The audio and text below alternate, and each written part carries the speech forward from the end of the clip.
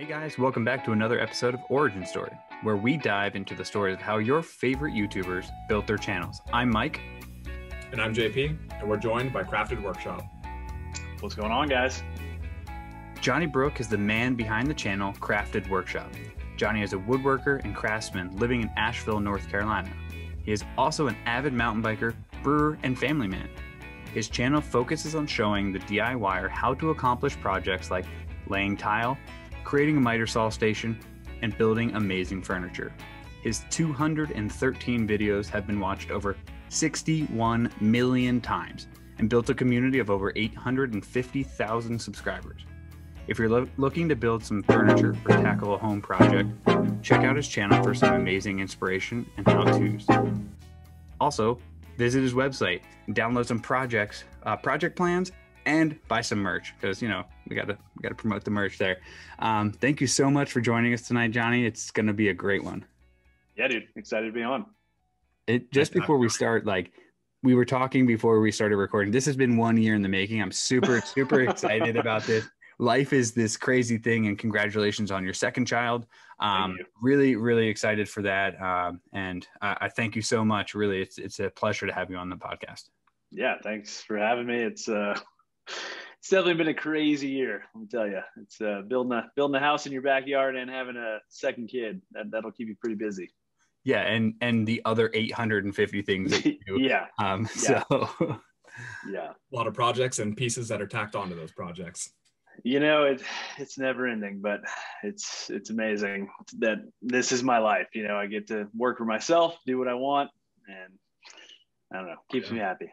Well, thanks for being here. We're excited to talk a little bit about what got you here. So, just to dive in, just to start, talk a little bit about your past. One thing we noticed, we heard from you is that your mom was a master gardener, right? So you have art is kind of infused in everything you do. Love for music, love for projects, kind of this design thing. You're just going at it at a bit of a different medium. Where did that passion for art really start from? It's interesting. My dad also is woodworker. I kind of grew up a little bit around some woodworking stuff, remember definitely watching This Old House and things like that with him when I was a kid. So I think that kind of creative aspect has always been in our house, whether that's music or, my mom loving being outside and gardening and doing her thing, and my dad having his little projects going on. It's kind of always been something that's there. And I think they really encouraged us to kind of have our own interests and hobbies and things like that. So I know for me personally, the thing that I was passionate about from very early on was computers. And so that kind of led to, my discovery of a lot of music type stuff. Because when I was growing up, that was I remember getting a CD burner in 6th grade. And that was my big present was the $300 CD burner. And that was when Napster was super hot. So I was making mixtapes for my friends and, charging them $1 or whatever. So yeah, I don't know, just having the internet at my fingertips growing up was, it's hugely influential, obviously, because I could research anything I wanted and get into any hobby I wanted. And I think that's kind of been a continuous thing for me. I'm a serial hobbyist. I have way too many hobbies probably, and it's kind of a running joke among my friends and family that I'm always kind of getting into something new, and it's just always been really fun to learn about new things, and having the access to that information is just amazing. So kind of when I started to get older and get into things like woodworking and things like that, having all of that information out there for free was amazing. And to be able to learn all that stuff and watch other people who were hugely influential for me, it just, I don't know, it's a really cool time, I think, to be alive, to have all this information at your fingertips, totally free. When you were a kid and your parents were pretty active in all this woodworking and gardening, whatever, they might have been doing, was this stuff that you kind of just did as did you help them out as chores when you were growing up, or did it, and then you kind of just picked up and learned from there? Yeah, my brother and I both definitely had our fair share of garden and lawn duties as part of the household chores. Definitely spent plenty of time with a pickaxe digging holes for new shrubs that my mom was putting in, or mowing the lawn. I had a lawn care business in high school, like a little, a handful of lawns that I would use my parents' lawn equipment and put the take gas it to can like, on top and walk it down the street. Yep. It was ridiculous because they were paying for all of the maintenance and gas and stuff, and I was just, basically cruising around in my truck with the riding lawnmower. But that's a heck of a business model, though. I mean, that's it was all great. Man, as a teenager, I was like, yeah, this is cash money. It was great, and I had a truck that had terrible gas mileage, so I needed every bit of it. So yeah, I think part of it was just growing up in that environment. I mean, I know, like, I don't think I was really into like woodworking per se back then, but like I was big into skateboarding. And so I wanted to build a skateboard ramp. And so when I wanted to do that, like I had the tools available and things like that. My wife and I were in apartments for a number of years with her going to grad school and kind of moving around and stuff. So woodworking is not super viable when you live in an apartment. So I think there were definitely a number of years where that wasn't something I was into. And that's, I think, really when I got into like home brewing and all of the things that were related to Crafted Magazine back then, because, having a wood shop in a 1,000 square foot apartment and outside of Boston, not really super possible.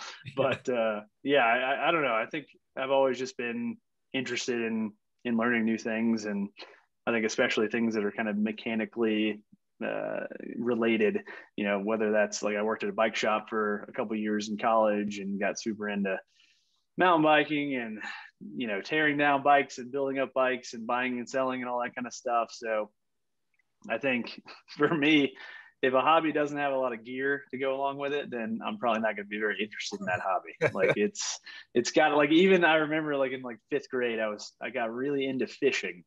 And so I bought a lot of fishing stuff, but then I went fishing and I hated fishing. So then I got out of it. But like, just like getting the Bass Pro Shops catalog and looking at all the lures and the reels and all that stuff was super cool to me. But the actual act of fishing didn't really appeal to me very much. So I think that's like the common thread is it's got to have some gear around it. Like you got to love the gear. And then like, when you're younger, then you just love to research it. You're like, you get the catalog and you go through it all. I mean, I love that. That's kind of like, well, you talked about music. It's like, that's, all the research to find new artists and go through that and, learn from there. So yeah, that makes sense. Yeah. Well, and even like, going to Guitar Center as like a 7th grader with no money, I'm like looking at all these instruments and effects pedals and amps that I'll never be able to afford, and it's funny thinking back to those times because I would just spend hours and hours just, researching all that stuff. And I had my little Line 6 combo amp, that I was trying to squeeze every good sound out of. But, I think it really teaches you that money isn't everything. And once you become an adult, you might have a lot of stuff, but you don't have any time to use that stuff. So it's kind of a funny balance there. So I want to go back to something you said just earlier. Growing up, I also used to watch This Old House, and when I would drive with my dad to go from different properties and projects that he was working on, we listened to Tick and Tack, something like that. Like the car talk. Yeah, car talk. So dude, classic. My dad he never ever works on cars, and he listens to the podcast. So I don't know why we listened to that, but they were always on. And we'd watch This Old House, and I think it's really cool that you have that memory as a kid, and then recently you were just spotlighted on This Old House's website. Was I? You had a spotlight on there, wasn't? Oh man, I'm blowing it. If I was, that would be super cool. You had a maker interview. Oh, this is old. This is not recently, but you had a maker interview with Johnny Brooke of Crafted Workshop on this. Oh, was that their House One thing? I think I did that at like Workbench Con a couple of years ago. I honestly, I don't think I ever saw what came of that. So it was a really cool interview. That's awesome. Yeah, it was very nice, and it's like literally you scroll all the way down, and at the bottom is what's his name, Dave, the guy who is the face of This Old House, something like that. He's right at the bottom. But it's interesting. So yeah, it was definitely House One, but it's on the front. It was on the Google search of you went into thisoldhouse.com. So it's behind a cool. huge paywall, so they're profiting off of it. yeah. Yeah, seriously. I remember doing that. It was a workbench con, I think the first workbench con. And yeah, I don't think I actually ever saw that. So it's a great one. That's awesome. It was a great read. And I didn't watch the video, I just read the article, but it was a good one. It's pretty cool to see, like, you know, you come full circle that, like, you watched this and subconsciously now you're on their website. Pretty neat. It is definitely crazy. Like, because I know like Jimmy DeRessa's had like their whole crew out to his shop, and it's just weird to be even in the same like community as them potentially, you know, and like, I don't know. It is definitely pretty wild thinking back, you know, like as a kid, TV was the people on TV were just, you know, they're huge celebrities. And to me, I haven't had cable in at least 10 years. So the people on YouTube are the next generation of that in my mind. So I agree. It's definitely pretty cool to, you know, in some way be a part of that. And I don't know, it's just exciting too, because, you know, knowing that I was a little kid watching that content, I know there are a lot of kids watching this kind of stuff, and instead of playing Fortnite, maybe they're building a coffee table or whatever, you know, like, I think that's really exciting because I definitely spent my fair share of time on computer and video games, and it probably would have been even better for me to be doing something with my hands.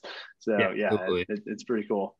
I mean, there's so much that could go into that, as well as I would probably bet that This Old House has not gotten 61 million views in the past 4 years. But let's just not go there. You made it nonetheless.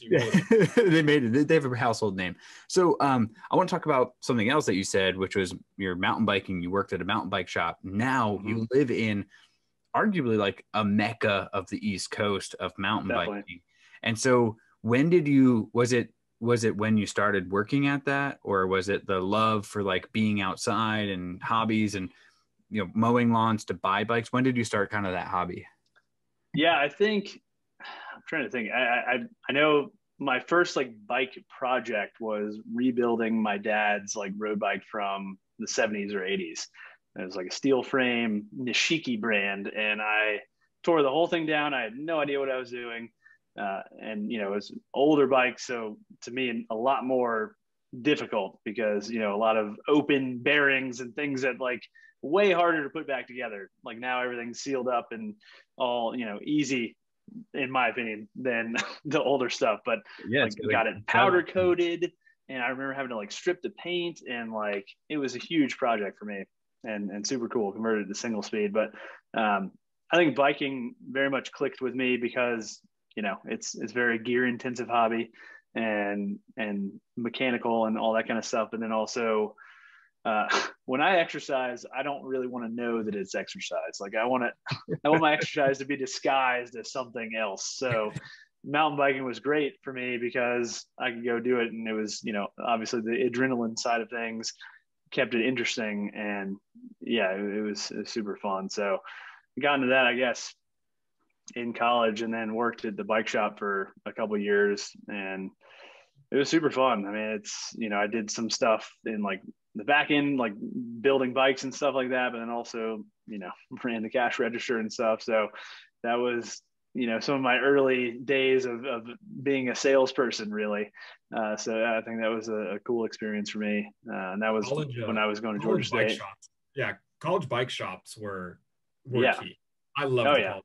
I was a big bike guy, but it was like I could do it myself. But like it was just nice to have a place to go to have all the tools, especially when you're in college. And either you could get some help, some you didn't know, or do that. Like, I mean, high value spot for me in college. I mean, especially on those big campuses. Like you said, you went to Georgia State, right? So it's like you got big campuses, a lot of bikes. You know, you see a lot of people working on a lot of stuff. So yeah, it's awesome. Yeah, it's a little sad because so like now that bike shop doesn't exist anymore. So it's interesting. And this was Performance Bike, which that's a big like chain, you know, it wasn't like some tiny little mom and pop thing. So all gone. Yeah. Oh, they as far as I know, they went bankrupt and closed. Because I bought my first ever tri bike at a performance bike in Winter Park, Florida, and I went back like 2 years ago, and it's like a chiropractor. I was like, oh, I guess that one's gone, but that's interesting. They're all gone. Yeah. And that's, you know, I think that's the other side of the coin with all the internet stuff that we've been talking about. It's tough, you know. I think local retail is obviously super important with a lot of this stuff. So, you know, it's kind of crazy, but yeah, that was fun.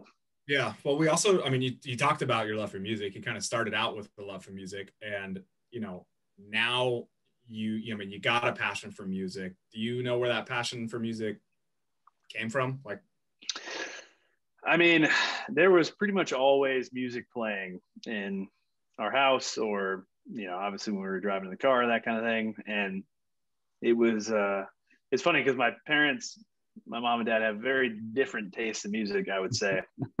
And so that was kind of cool, you know, like listen to a ton of like Motown and old school country with my mom, and like Rolling Stones and kind of new wave, like Joe Jackson type stuff with my dad. So very interesting, you know, to me, not very similar taste in music.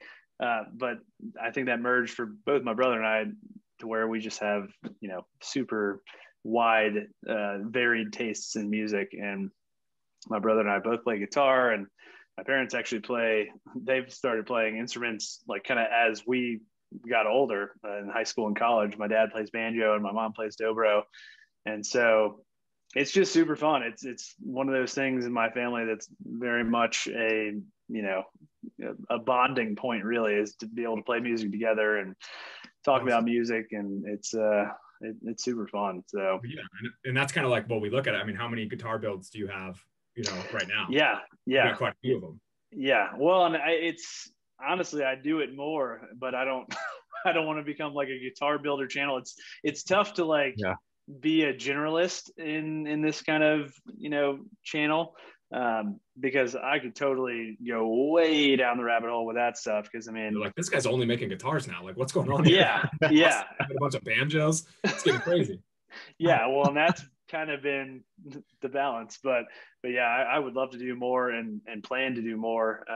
I know like Crimson Guitars, they're doing this great guitar build off or whatever that they do every year. And so I think I'm going to do something with that this year as well. But the acrylic guitar, right? Because you did the cement. Yeah. Did you ever finish the acrylic? It's sitting in my shop. Well, the casting did not go so well. So, okay.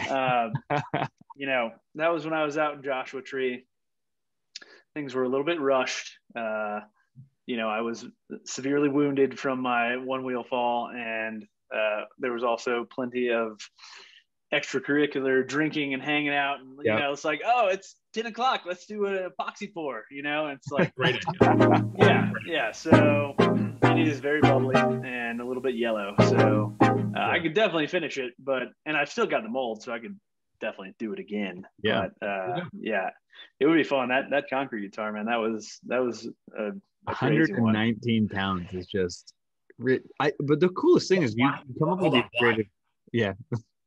Well, so the main thing was because we were going out to Joshua Tree to Ben and the Maker Ranch, and I knew that I wasn't going to have access to like my typical tools, you know, like a cabinet saw and planer and jointer and all that kind of stuff. So I was like, well, what's something that could be like fairly simple that I could accomplish? And like Quikrete was the brand who was like, you know, paying for some of our travel and stuff like that. So I was like, oh, you know, I've kind of been wanting to do some funky guitar material stuff. Like the Burles Art guy obviously has been crushing in that space. And I think it's super cool. Like it's exciting what he's doing. And I've always thought the whole Tonewood thing was BS anyway. So I was like, well, I could make a concrete guitar.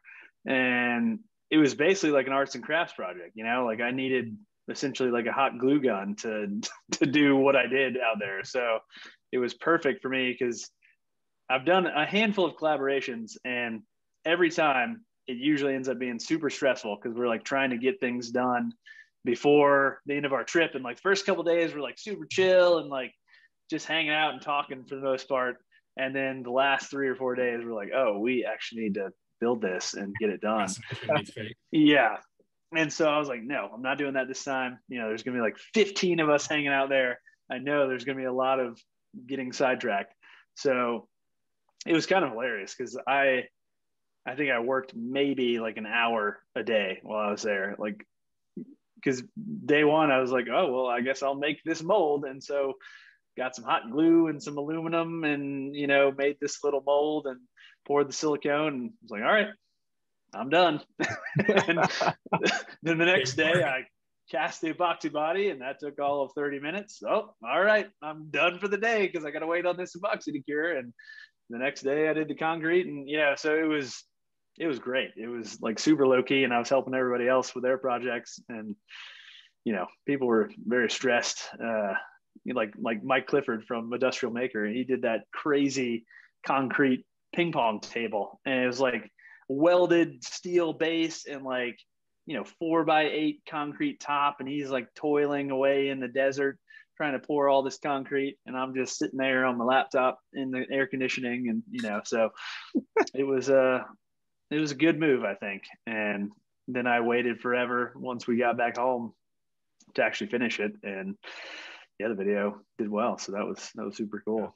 It's a really cool idea. Even like the greatest thing about that video, and I don't want to get too far ahead of myself, but the videos that you come up with, you have very unique and creative processes that come out of it, like using the dowels in the concrete like that. That was thinking, fun. What are you going to use a Tapcon on a freaking like? And I was thinking the same thing. I was like, how am I going to do this? Because, you know, especially with guitar hardware, it usually comes with these tiny little fiddly screws. And I'm like, I know I'm not going to be able to replace those with anything concrete related. So yeah, I was like, well, I could use wood. And yeah, that worked out like incredibly well. Yeah. The funniest thing is that guitar actually plays extremely well and sounds awesome. Like it's terrible to play because it's very heavy, but it's 19 pounds. It's not 119. Oh, okay. That would be ridiculous. I was like that's I would barely be able to lift it. Rebar? Like, what did you like put some in the back of the thing? But still, 19 pounds for guitar, that's about twice as much as any electric guitar would weigh. Even like a Les Paul, which is considered pretty heavy, is like sub 10 pounds for sure. Wow. So, but yeah, so it's like a boat anchor around your neck. So you definitely only want to play it sitting down. And even then, like your thigh gets kind of tired just from supporting the weight, but it sounds awesome. And it sounds like exercise in disguise. Yeah, it's perfect. It kind of sounds just like do that. a gig with the concrete guitar and I'll be hitting my numbers. Yeah, it was pretty ridiculous, but yeah, that was a fun one. So it's got to be. I definitely.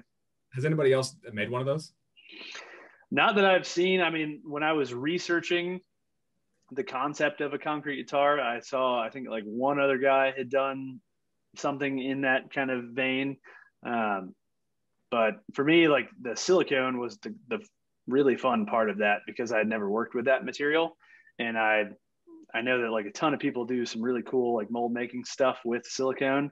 And it's just a crazy material. Like it doesn't stick to anything. And like the silicone I use is really nice. It was stuff that Ben had on hand. It's like $250 for like a gallon. And so I could make, 50 concrete guitars with that same mold if I wanted. And so I don't know, that was just a lot of experimenting and way outside of my comfort zone, which is always fun to me. Yeah. Maybe we'll get some more requests for those, but they got to pay for shipping because it's dude. No, I'm not. That's the thing. Like, like, no, I don't want that. Some people will offer to pay me for stuff to build them stuff. I'm like, no, I like, unless I can make a video out of it at this point, I'm not going to do it. It's just, my living is not like I play a woodworker on YouTube is kind of how I describe it. It's what I do, but it's really the content that is the business. So it's a weird thing. Like I'm pretty sure most of my family doesn't really understand, like not my immediate family, but like, like my cousins and stuff, like I don't think they understand how I make a living. You know, it's like, so do you sell your furniture or? No, I just Well, you I want to don't. over here.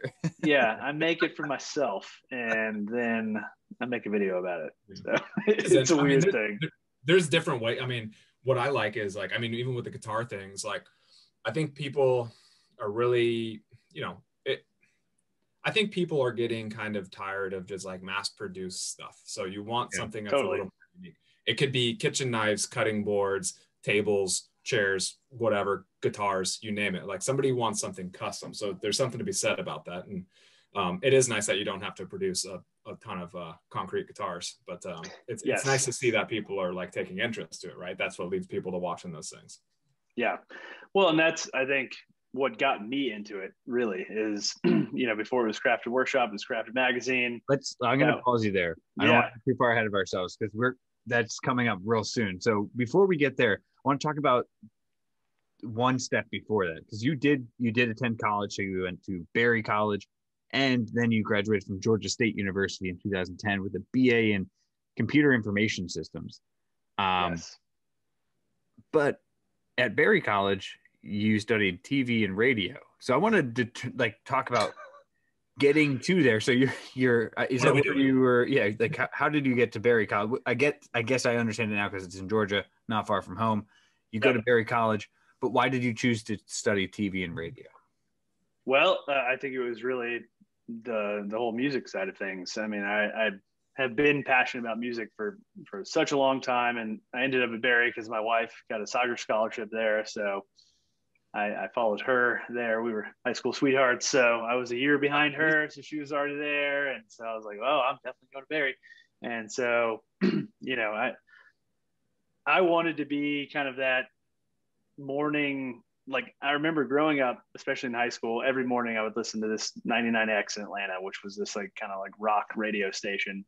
And they had an awesome morning show. It was like, you know, a couple guys sitting around talking, playing new music, you know, interviewing artists, going to shows. That sounded like the ultimate dream job. Yeah. So like, well, I guess I'll do that. And so that was kind of my initial thing. I also did some like video editing stuff in high school, like our school news. I kind of managed that my senior year of high school. I learned how to use Final Cut Pro my senior year and did kind of like a little internship with like a local editing company. So kind of figured out video editing then. And so I was like, all right, TV and radio, that seems like a general category that would be good for me. And I graduated in 2006. So this was like 2007. And it was just the worst possible time to get into either of those industries, in my opinion, because, you know, like the Napsters and iTunes and things like that were, you know, the music industry was imploding. TV, I mean, I was already not really watching cable as much. YouTube was definitely a thing at that point. And so it was a really weird time. A lot of what was being taught in school was super outdated. So that was a little difficult. So I actually changed from TV and radio to music business because I was like, okay, well, I could work at a studio and kind of do, you know, something like that. That would be a little bit maybe more viable. But then again, music industry kind of imploding. Yeah. Like, well, that's kind of weird. Yeah. I was like, well, I also like, I want to have a family at some point. I don't want to be sitting in a studio at 3 a.m., you know, every night. That seems unrealistic. So what's something that will make me money? And IT was that thing that was like closely related to, you know, computer stuff that I was already into. And it was pretty easy major transition for me based on the classes I already taken. So definitely not the passion side of things necessarily, but you know, I got my college degree. Or function meets passion, right? Well, yeah, well, or passion in this sense. It's strange how that kind of like it kind of blends together though with, I mean, when we, you know, move forward a little bit and talk a little bit more about that, like how it all kind of it does kind of come full circle. I mean, the IT stuff was totally useless in my current job, like because I was learning like Microsoft Access and stuff. So literally never used that software since I graduated. I've never managed any databases since I graduated. So well, yeah, because when you graduated, that's like the next point I want to bring up. Like you start you become like a marketing social media person for a cigar company. Yeah. So So during you're like, college, you got the IT degree. yeah, well, barely. So really during college listen, was, you got the plaque, right? That's all it, I did. Yeah. Yeah. That my GPA is not listed on there, thankfully. You know, it doesn't say BBA 2.8. You know, it's you know, just that I got the degree. But It's these that was degrees, man. But yeah. then what happens? Because then, you know, obviously maybe there's like a, you know, a month or two, or I don't know, how quickly did you get this job and how did this come about? And like, what, you know, cigar So industry. I actually crazy. got the cigar job before I even graduated, really, which is kind of funny. So during college, I started my first blog, and it was on cigar reviewing. And so I would review cigars. It's called The Weekly Cigar. I would review one cigar a week. And we had a great cigar shop in Atlanta. And it was like a super cool place to hang out, puffing stuff, if anybody's in the Atlanta area. So, you know, especially for me, like in high school and college, like I wasn't like the big drinker partier kind of person. So the cigar shop was a great place to go hang out because, you know, it was just hanging around, talking with people and just relaxing. And so there was also this huge amount of information in the cigar world about, you know, what country is this tobacco grown in? What was varietal of seed? You know, all the crazy minutia of cigars was really interesting to me. So yeah, I got into cigar reviewing, and my wife got into grad school in South Florida, in Fort Lauderdale area. And so when we moved down there, that's like cigar mecca. That's where like pretty much any country or any company that's based in the US that's cigar related is either in Miami or Tampa. So I was like all of a sudden in this area where like every cigar company was having events and all the owners were there. I was like, oh my God, this is amazing. So I went to an event for Drew Estate, which was the company I ended up working for, and met the owner, Jonathan Drew. And they had a Flash website that was extremely outdated. They had zero social media presence. And I was like, listen, man, I really think this would be helpful for you guys. And so I was 21, had not graduated yet. I still had like 2 classes left that I was taking online to finish out my degree, and they hired me. And yeah, it was awesome. I mean, because I was basically the only person in the company who knew anything about social media for the most part, like in those early days. And so I could do whatever I wanted because nobody knew what the hell Facebook was. Nobody knew how to create a blog or any of that stuff. They weren't paying attention to the other cigar review bloggers who I had kind of, you know, figured out who they were and, you know, become friends with because I was doing that. So it was great. I mean, I was 21 smoking cigars at my desk, and I started like cigar pairings. And so I was getting paid to drink and smoke at my desk. I was like, well, this is it. I've made it, you know? So that was, still worked. That was it. It was pretty great. You know, it was pretty great. That's awesome. But I was still working for somebody else. And I think at the end of the day, I really wanted to be my own boss. So yeah, that makes sense. That's a pretty cool story though. I mean, I like that. It's funny how you go from that. Because everything you do in a way kind of leads us to a little bit about where we are right now. Right? Definitely. Kind of like all of it all these pieces come together. They get us to kind of where we are here. And it actually starts with another crafted story, Crafted Magazine, which I want to talk a little bit about, like, first off, you know, why the choice of magazine when all of the content you were creating was strictly online, as well as when did you determine, okay, it seems like you have a very good business acumen and you understand the steps that you're taking. So when did you decide, like, I'm going to change my name from business magazine, Crafted Magazine to Crafted Workshop? Yeah. So Crafted Magazine started while I was still working for Drew Estate, and it was kind of like a little passion project. As I said, I'm a serial hobbyist, so get into everything I get into, like kind of to the most ridiculous extent. So I was wanting to do something on the side, just to kind of be a creative outlet. And so I was like, okay, what's one kind of common thread of a lot of the hobbies I have? It's like, well, I guess like handmade, like made with love, made with passion, that kind of thing. And so that's where the kind of crafted magazine thing came about. And I don't really know why I guess I called it magazine, maybe because it sounds more legitimate than crafted blog. But so back then there was this app platform that I could like upload articles to, and it would be an app on the App Store, Android or iTunes. And you could subscribe and the whole deal. So it felt very much like a digital magazine. And so that was kind of the format I went after. I did bi-monthly, so every other month, had 6 or 7 articles in each one, usually kind of showcasing some cool maker of some kind. So when that really kind of got going, we were living in New England, so I did articles on like companies in Maine making amazing like leather boots, and craft breweries and coffee roasters, and instrument and speaker manufacturers, and all this kind of stuff. So it was very much like, it ended up kind of being, I guess, like a men's interest type of thing, because I guess I'm a guy and that's the stuff I'm into.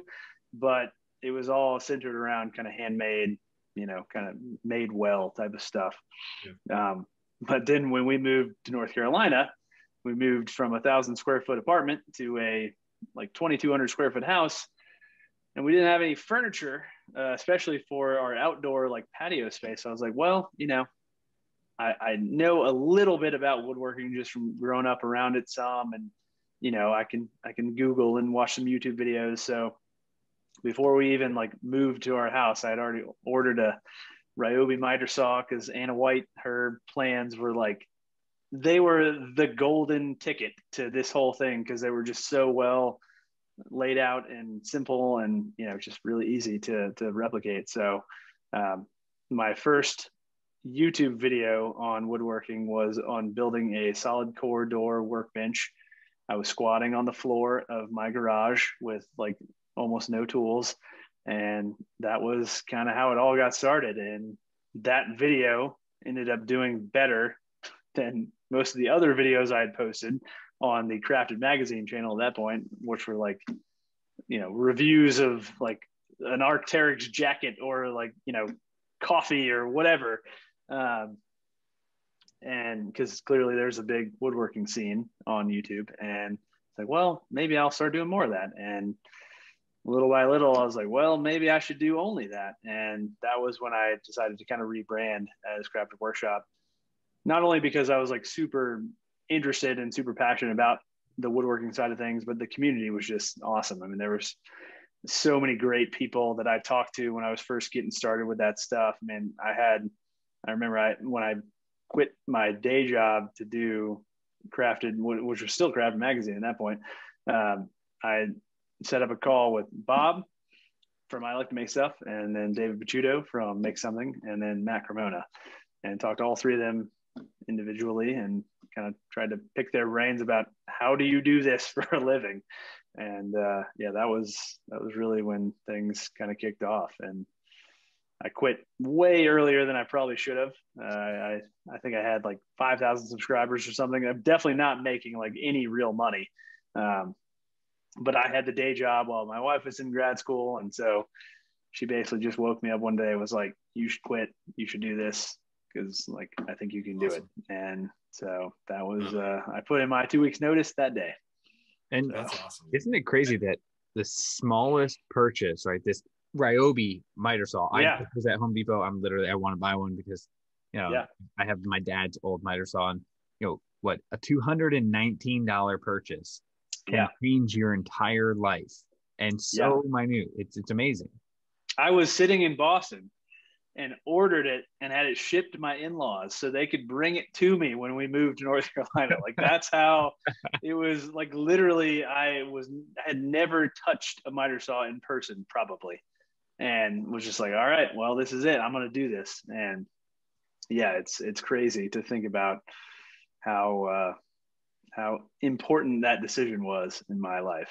And you're one of the one rare channel where you have said to me, you said right now, like that video, because I always go back and I watch the first like 10 videos of someone, and that video that you just described of buying that, first off, I think you bought the doors on Craigslist for $10. Yep. And you were talking about it and you're saying you can get these, they're pretty cheap, anyone's getting rid of them. And most people hide those videos. Yeah. But I love the fact that truly is the beginning of Crafted Workshop. And you don't give yourself enough credit, because that really is, it was still pretty great content. I liked it. I mean, it was great. My videos have changed, but organic. At the end of the day, they're pretty damn similar to what that video was. Like, yeah, very much. The essence of what my videos are now was definitely there. And I mean, I think because I had done some video editing stuff, and because I'd watched a lot of other channels at that point, like that solid core workbench was Matthias Wandel's exact design. Like I was completely exactly replicating that. So like I'd watch one of his stuff, Mike from Modern Builds, Bob from I Like to Make Stuff, Dave Bachuto, Matt Cremona, obviously Wood Whisperer. I mean, obviously like tons of his stuff. So, and the Taylor. Yeah. Well, and yeah, I mean, yes. And then Norm, like, yeah, really, if you look at some of this stuff, it's not that far from Norm. So it's kind of wild, but yeah, there was plenty of other people to kind of emulate to get started there. And I definitely did that. Yeah, I think it's going from like an apartment to a house for a serial hobbyist is such an enablement move. Oh man, it's ridiculous. But I mean, your mind just starts spinning. Like, I think about that now, living in Seattle. Oh yeah.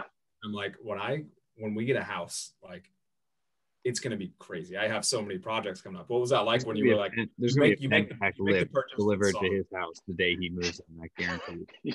Yeah, it's going to be on the driveway the day he pulls up, closing. 100%. Yeah, so, like, okay, yeah. You get the miter saw, you get all that stuff. I mean, that's amazing. Did you already kind of have a catalog in your head of stuff you wanted to buy? Oh yeah. Well, I mean, like that weekend we moved in, my dad and I built a pair of Adirondack chairs based on Anna White's plans. We still have them. They're great. We still use them very regularly. And then my father-in-law and I, who also does woodworking stuff, like more on the like huge, awesome decks, and like did this amazing cedar patio, like crazy thing. So him and I had built a standing desk because I needed one for this new house we were in. And so like, it was just immediately like all in on this stuff as soon as we moved. Because that was the other, I think, real kind of tipping point, is that we had this ridiculous garage. Like it was like 25 by 40, which is just insane as a normal garage for people. Like it was just destined to become a wood shop, So that was a huge kind of kick to get going on that stuff. And yeah, it's just gotten bigger and bigger from there, to where now I have a separate shop space from our house, and I'm looking at an even bigger shop space. And yeah, it's kind of crazy. Wow. Well, and you just keep building your own stuff, so it's like you're like, oh, I kind of want that. I'll build it and make a video of it. It's a great, it's a great model. Yeah, well, and then we moved houses, I guess like 3 years ago now, and that was great because it's like, well, there's all these new projects, because like in our old house, it's like, well, I've kind of built the stuff I need, and I know we're going to be moving, so I don't want to do a lot of home improvement stuff, but now we're going to be here for a while, so it's been great. That's awesome. That's my biggest tip to any aspiring YouTuber. If you're a woodworker, just move. You'll have lots of new projects. Well, I think promise. Mr. Build It, and you have done a similar, because he was on the show as well, and he just bought a house to renovate, and you are building a home from scratch. So like when you run out of the projects in the house, you have to find, you did your shop build, you're doing all these kind of things, and so how with the creative process, right?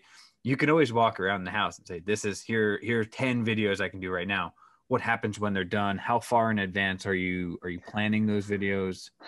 Yeah, I would say usually I'm probably 2 to 3 months out planning wise, just because it's a weird thing when you want to try to make a video out of it, because you need to figure out obviously what the project is, but then hopefully the sponsors that are going to go along with that. So that's, I think, the thing that requires a lot of pre-planning, because, you know, a lot of these companies, like if you're going to put out the video in a week, they're gonna be like, well, sorry, you know, we can't do anything that quickly. So, you know, the farther out I can be planning wise, the better on the sponsor side of things.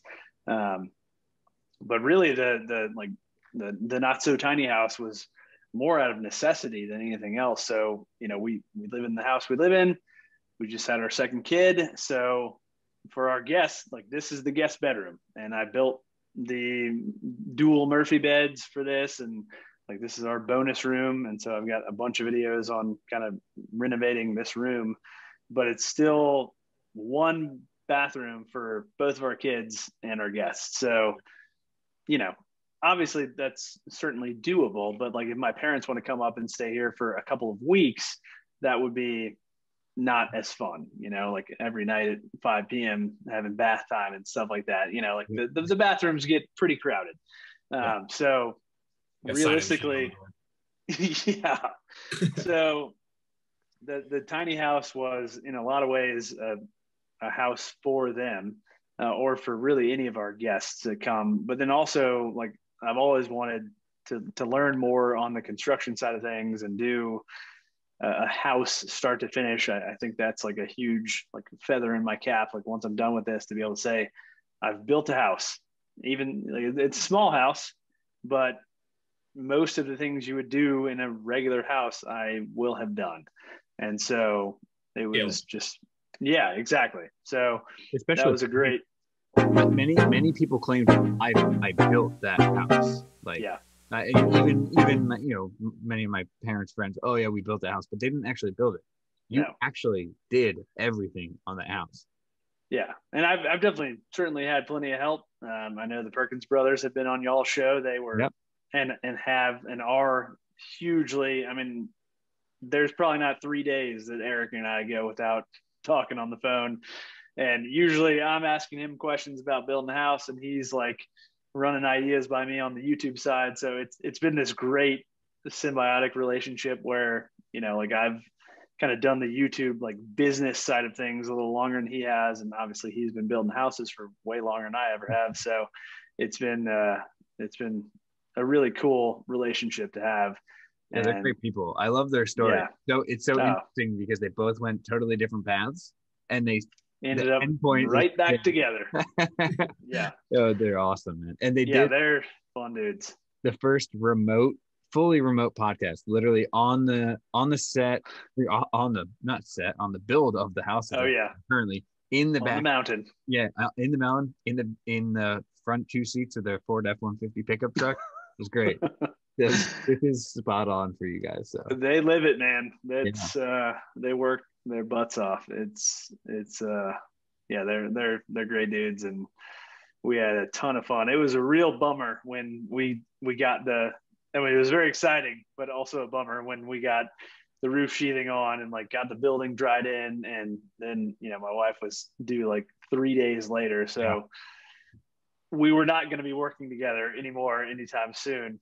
And I was like, man, I'm going to miss working with these guys every day, because it's tough to do this kind of work and maintain like a super positive attitude all the time, because there are obviously mistakes and, you know, difficult things that come up. You know, like when we were doing the floor framing, I tried to get way too much lumber in my truck and bent my tailgate and had like lumber dragging on this huge road near our house, and like had to stop at the Chick-fil-A parking lot and like unload half of it in the bushes there and like take it home. And it was horrible, but somehow like Eric kept like this super upbeat, you know, mentality the whole time. And that was saving grace, because it was me by myself, I would have been just losing it. So but he's been doing it. Like we talked about this earlier. He's been doing this for so long that, you know, he knows no project is perfect. No project is going to go to plan. There's going to be something that's going to pop up. You have to take it in stride, and you can't, because it's like we talked about before we started recording today, is like the second you start a project, right, you open up one wall, that project has gone totally a different direction. So Yeah. Yeah. You, especially if you're doing something for the first time. Yep. Like take any estimate you have for how long it's going to take and double it, like just right off the bat, because it's going to take at least that, like, yeah, it's So ridiculous. let's talk a little bit about the channel itself. So you quit your job at 5,000 subscribers, right? Like that is an extremely amazingly bold and awesome move. 5,000 subscribers 5 years ago, though, was a totally different YouTube game. You were instantly monetized. You've been doing this for a while. So you quit at 5,000. What does it feel like to get to like that 100,000? What was that like? Or even 10, 15, 30, 100,000 subscribers. What was that feeling to you?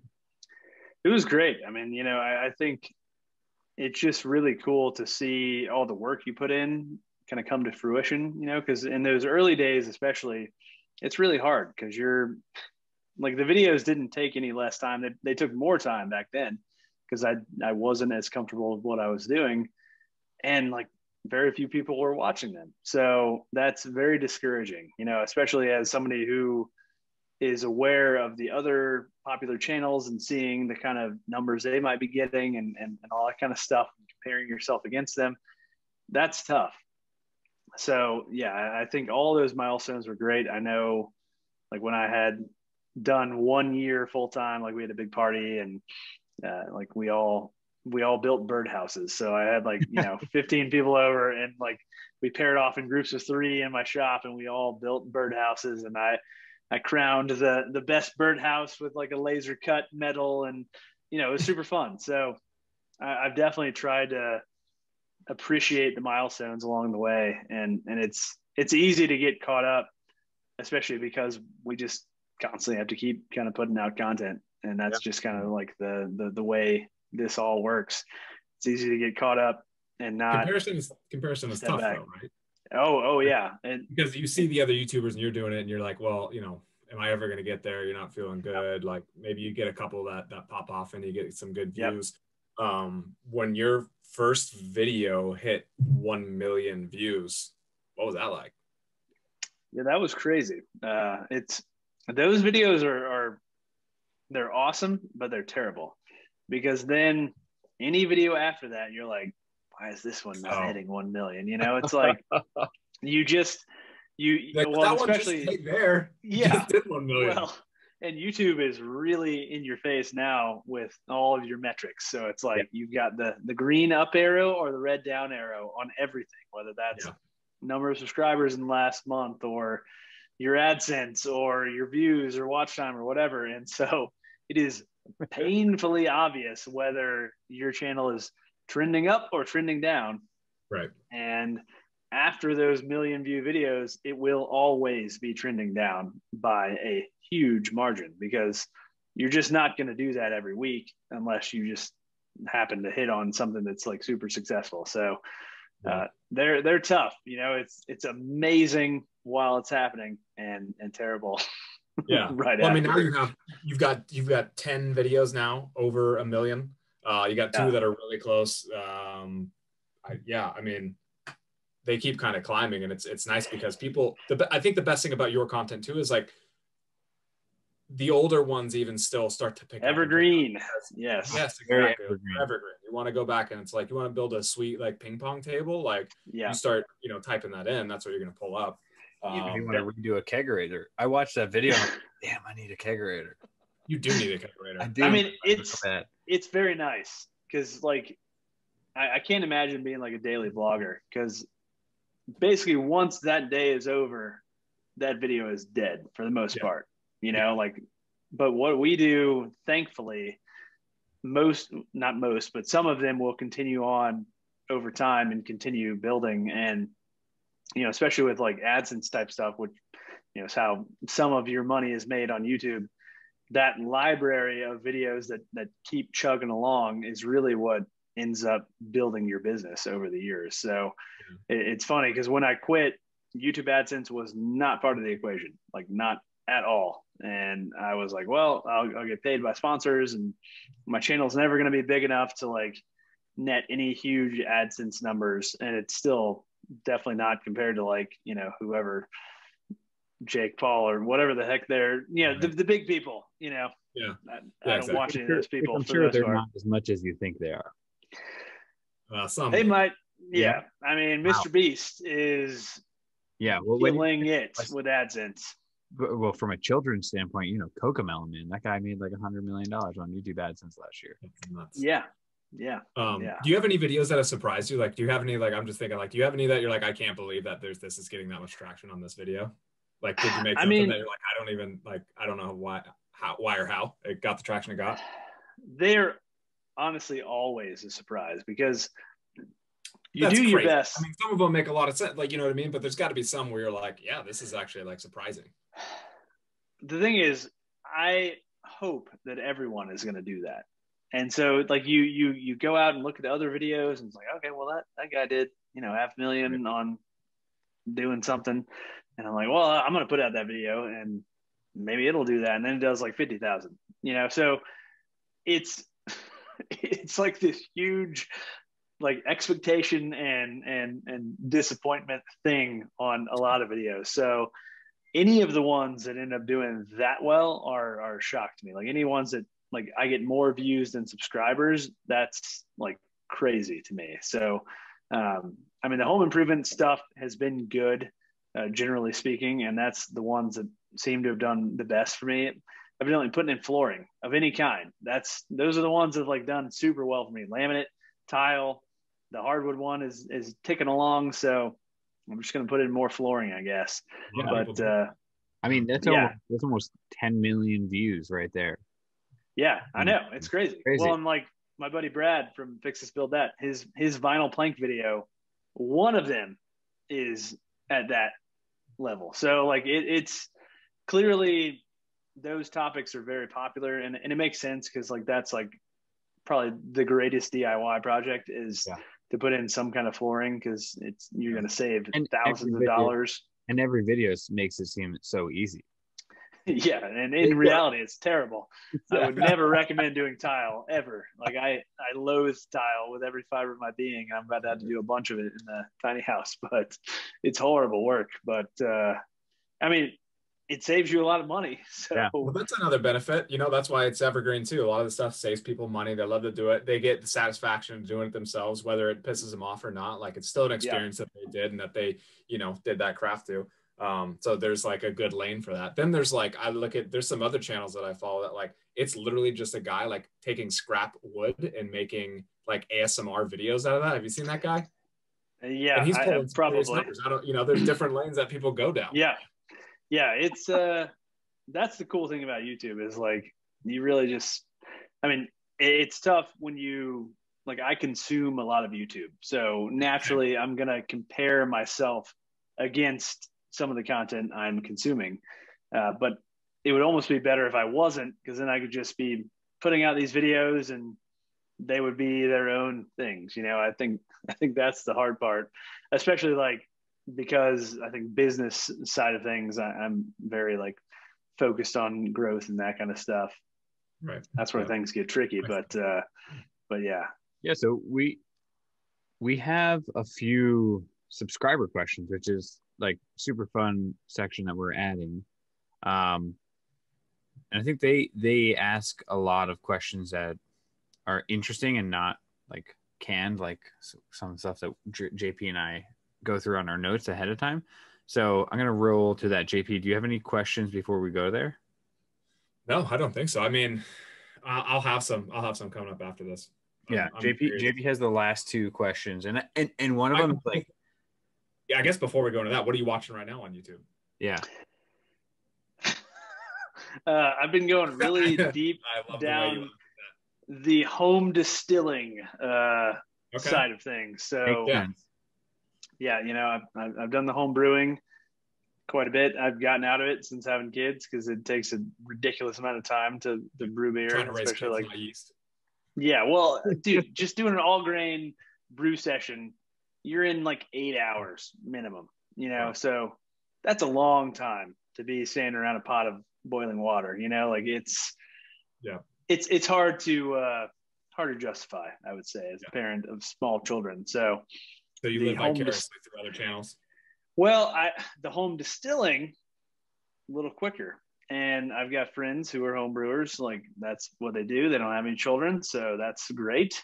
And so they could brew the wash, and then I could distill it in like 2 hours. And it's all like, I'm looking at all electric, so I could do it at night, not out in the driveway or whatever. So anyway, I've been going deep down the rabbit hole. Of course, it's illegal in the United States to do that, so that's a weird thing. But there's a dude in New Zealand that's super into it, and it's legal over there. So he can have a YouTube channel on home distilling, and you're in a historical state for some moonshine. So I mean, it makes sense. It's ridiculous, man. It's like I can understand you can, of course, endanger yourself doing this stuff, but if you do any research, I mean, there's no difference between that and brewing beer, in my opinion. So I don't know. I'm not going to be starting a YouTube channel about it, but any still that I might own is just for decoration. Yeah, absolutely. It comes to my garage just for looks, but it's clearly a set prop. This is not just used. I just like the way a stainless steel still looks in my garage. Makes sense. I mean, it fits the decor. So I like that though. That's a cool transition. I understand the sentiment because 8 hours, and it's not like you have to be watching it. You can't just go 8 hours and walk away. But with distilling, you can somewhat walk away because once it's processing, you can be like, hey, I'm gonna go do something else, come back. Yeah. So, all right, I have 4 questions for you, and then we'll roll to the final one. So I'm gonna start with Pullens Woodworks. Instagram names are tough, so Oh, sorry, I didn't even. Yeah, I'm gonna butcher someone's name. I guarantee it, and I apologize in advance if I do. I'm sorry. I don't mean to do that. So Pullens Woodworks. How's the shop doing? And I think this is a great one because we talked a little bit about it. You gave a little teaser there. And then plans for a storefront? If so, will you have retail products on display?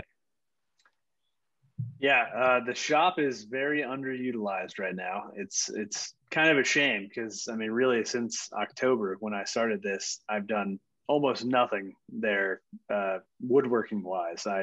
I have my office over there. That's where I record voiceovers and do some editing stuff. I've got an office here, which is in our bonus room. But yeah, the woodworking side has been vastly underutilized. Actually, one of the front windows got broken on Christmas Eve. Freaking idiots doing donuts in the parking lot. It snowed here and kicked up a rock and broke a 10-foot by 4-foot panel of tempered glass. And so my woodworking at the shop was boarding up that window until it could get fixed, which even that was kind of nice because I was like using my Festool jigsaw and stuff. Like it was like, oh man, I missed this. But yeah. But I mean, I don't think I'll ever do retail just because I don't have stuff to sell. But I am potentially looking. So I rent my current shop, which was a big topic of debate when I did the like shop build out thing, that I was like putting all this money into a rental property. I was like, well, I'm going to be here for years. I'm making money, making videos. I'm like, it's a no brainer. I might as well, but I would love to own whatever that shop space is. And so I'm kind of looking. I've got a few properties that are kind of interesting. So we'll see what comes of it. Commercial real estate is insanely expensive. So that's, I'm trying to figure that out, but yeah, it's, and obviously the real estate market right now is for whatever reason, insane, even though I thought this was going to be like an economic downturn during COVID, but it's kind of the opposite. Like real estate is booming. Find a place in a strip mall because strip malls are hurting. I mean, well, that's what my current shop is right in. Yeah. But I rent it. If I could buy it, I would stay there forever, probably. But yeah, I am in a strip mall, but I also have just regular entry doors, no roll top door. So like loading in plywood and stuff is a pain in the butt. Yeah, there's some annoyances. So, and it's not things you can typically easily change on a rental property potentially. Well, yeah, and like my rent is going nowhere. Like I'm just throwing money out the window every month, and like my rent is pretty cheap. It's like $700 for 1,500 square feet, which is dirt cheap for most people. It seems like for commercial space, but yeah, I mean, think about like Boston, $700. Oh, dude, It's ludicrous. You can't even get a garage. You can't even get a parking space. It should be that cheap because the building is terribly maintained, and like it was an empty concrete shell when I moved in. So, it's like I had to put in like $13,000 of materials to get it to where it's at. Right. And it's nice where it's at, but I would love to own it. So then any improvements I make are on a property I own. Yeah. So, yeah, absolutely. So then Jake 007000. Oh, it's pretty easy. I got that one, I think. What type of wood do you use to make furniture with? And I think this is a broad question, but let's just do like indoor versus outdoor table. Yeah, I mean, that's a pretty big one. I mean, I was using a lot of walnut for a while. That was kind of like my go-to, I would say. I got a really good deal on Craigslist on some roughs on walnut. And then I went through all of that, and then walnut got stupidly expensive. So I've been using a lot of ash lately because ash is pretty cheap because of the emerald ash borer. Unfortunately, a lot of ash trees have to be taken down. So ash is kind of widely available. I've been using a lot of oak lately too. I'm digging that kind of like black stained oak kind of look. You still get that nice grain pattern, but it's kind of neutral looking. For outdoor, it's kind of all over the place. I mean, I built some planters that were cedar. I built a huge dining table that was ipe. So it really kind of depends on the application and how much money you want to spend. eBay is insanely expensive. So that's highly dependent on how much money you want to spend. But yeah, those are probably the woods that I use, I would say, most frequently. That makes sense. Dumb question for me for being in the South. Isn't cypress? Do people use cypress? Cypress is good. Yeah, I've used cypress actually a decent amount. Yeah, it's great for rot resistant. It's super soft, so it's a little annoying while you're working with it. Like I built some Adirondack chairs out of cypress, and then a kayak rack, and it's so easy to dent it. Like if you are not careful when you're moving around during finishing and stuff, like you'll end up with dents in your finished project, which is kind of annoying to me. But yeah, it's great. It's like super resiny, so it will kind of gum up your machines a little bit, and yeah, it's kind of crazy. But yeah, that's one of the woods we are able to get here pretty easily in North Carolina. It's, I guess, grown mostly in Florida, at least around here. But yeah, it's definitely pretty available. So Jackson, this is a good kind of segue from tools that you said. Jackson Thomas asked, what tools were surprisingly handy when building your not so tiny house? I mean, I would say number one thing, all battery powered.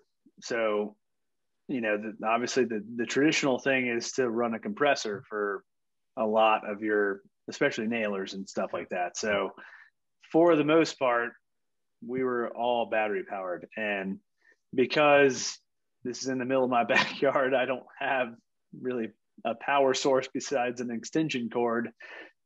Running a compressor would have been a little more annoying. Plus, then you're dragging around hoses and all that stuff. So I know like the Perkins guys had not used a battery powered framing nailer before working on my house. And I mean, Eric's face was just like mind blown. It was just ridiculous how easy it is to maneuver that around, all of the walls and stuff. Yeah, I mean, it's just and the clip, it has an awesome like clip that you can literally just hang it on your belt and just walk around. Yeah. Kyle from R&R Billings, yeah, he is a huge battery powered framing nailer guy. Yeah, it's interesting. Like it in the construction world, it seems like you've got like the two kind of schools of thought, like the old school guys who are going to continue using what they've used, and there's definitely a slight speed advantage on pneumatic. I mean, there's just no getting around that. Like when we were putting on the floor sheathing, like they were using their pass load pneumatic nailer, and it's insanely fast how many nails you can put out with that thing. But the convenience side, it's like if you're not framing houses for a living, or if you're going to build in that little extra time, it is very convenient. So yeah, I would say generally battery powered tools have been awesome. I've been fortunate in that, like, I work some with DeWalt and Craftsman, and they're the same parent company. And so I've gotten some of the more specialized tools for some of this stuff, like especially the specialized nailers. So like roofing nailer, framing nailer, siding nailer, like all the nailers. And it definitely makes things go a lot quicker when you're using the right tool. And I've always been like a big proponent of investing in your tools. And I think a lot of people get frustrated and end up quitting these kind of hobbies because they're unwilling to spend the money on the tools and are using a crappy version that ends up not working very well and makes it seem way harder than it should be. Like I don't shop at Harbor Freight for the most part. I don't think saving $20 is worth using an inferior tool. So, fight especially me if if you're that. for the long haul, if you're Yeah. doing improvement after improvement, Yeah. You're just going to piss yourself off the whole time. Well, and if that tool breaks and you have to go to Lowe's or Home Depot and buy the real version, you've just wasted all of that money and your time having to go out and buy more. Like, I don't know, like time is the most valuable resource for me. So I'm very willing to invest to save time, Yeah. So, do it right the first time. I mean, that's the sentiment of my dad taught me that the first. Yeah. Might as well just do it right. Yeah. Buy once, cry once. Don't half-ass two things, whole-ass one thing is how my parents Yes. Freaking Ron Swanson, baby. Yeah. Oh, man. Oh, he's legendary. I mean, come on. Let's talk about he's the fact that he really real is woodworking like world. a master craftsman, like woodworker is great. Yeah. Yeah. I want to be friends. Beautiful mustache too. Yeah. Nick is the man. You could smoke. You could smoke cigars and probably drink whiskey with Nick Offerman for a while. I would love to. I've got a giant Ron Swanson poster in the bathroom in the shop. So every time I go pee, it's all the quotes just right there. You should. He's actually doing the call right now. Amazing collaboration. Yeah, that needs to happen. Yeah, crafting that'd be great. And the OG of crafting in a workshop. That would be great. Last question is based on where you are in Asheville, and it's from AK Kalib. Sorry, told you I was going to butcher one. And they ask, being in Asheville, what's your favorite food spot, and why is Burial Brewer the bees? So yeah, Burial is probably my favorite brewery here in Asheville. They are definitely amazing. There's a lot of choices here, though. Asheville is a huge craft beer scene. As I guess we were talking about that before we started recording, but yeah. That's one of my favorite parts about living here is just the beer scene and the outdoor scene is great. Food spots, I mean, there's a bunch.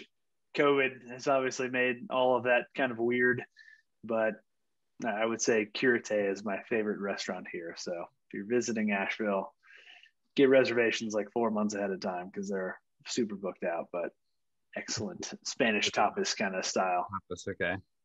There's a beer when I visited Charleston is where I had it. I didn't know if when I was in Raleigh-Durham area if they had it there, but it's called One Claw. I could only find it in South Carolina, and I love that beer. And I can't find it. I got to figure out how to ship it. I got to figure that out because I love that. Yeah, Charleston's awesome, man. I've spent some time over there. It's I guess not super close. It's like 5 hours from here, but I've got some friends over there. Ashley Harwood. She's an awesome wood turner, and a friend of mine, Charlie, who's a woodworker over there. But yeah, they've got incredible food scene and great beer scene as well. So yeah, Charleston's awesome. Good stuff. Well, that concludes my questions. JP, do you have any final questions? I don't. I think we're good, man. So It's been awesome. This has been awesome. I'm going to let JP roll us out. Before we roll out, everything's in the bio or in the YouTube description. So make sure you check out his Instagram, Twitter. I mean, I have a Twitter, but I don't put it down there. I wouldn't say it's my most used medium. I still don't understand it. Yeah. I'm going to tweet out that we did this podcast. I don't know but it'll be there, as well as check out his YouTube channel. If you're not already subscribed and you don't know about him, it's amazing content. You will get inspired to do something in your home. Hopefully when you open up the wall, you don't find anything crazy, and it's a very easy project for you. And then make sure you check out his website, and on his website you can find some project plans as well as some merch, so check that out. Sorry, I butchered that. I'm so sorry. That was terrible. If you made it this far, we'll let Johnny do this. So what we're gonna do here, Johnny, is we're gonna crack open a beverage, and while we are drinking said beverage, chugging it actually, we want you to tell the people what you got going on, what your YouTube channel is, what they can expect in the future, and something to sign us out with. So once we crack these, go ahead and get started, and we'll go from there. Cheers. Okay. Let's do it. I'm building a house in my backyard currently, so subscribe to watch all of that content unfold. I have pretty much finished the outside of the house. I'm going to be moving to the inside of the house, into the not so tiny house on Crafted Workshop. Besides that, usually woodworking and home improvement, and it's good quality content, so you should subscribe. Excellent. It's crazy, man. I've been sipping on this cocktail the whole time, so excellent. Instead of shotgunning beer, you should. I'm gonna drink this beer while I edit the podcast now. Oh, Cigar City, man, nice. Yeah, there we go. Been there many times. Yeah, Johnny, thank you so much. Appreciate the time today. Yeah, really great. Yeah. This is really fun. I appreciate it, and thank you so much. I look forward to maybe if we end up relocating into the Raleigh or Asheville area, we can collaborate, and you can help us build a studio. It'd be cool. And then you can bring the Crafted Workshop podcast to be hosted there. Boom. Sounds good. All right. Well, Thanks everyone. I appreciate it. Johnny, this is awesome.